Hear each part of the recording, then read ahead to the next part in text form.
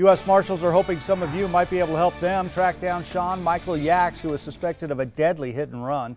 A felony arrest warrant has been issued for the 30-year-old. He's about 5'10", 170 pounds or so, and he has a brownish blonde buzz cut. Yaks also has various tattoos on his neck, wrist, and leg. Investigators say Yaks left his car at the intersection of Speedway and Wilmot and ran away.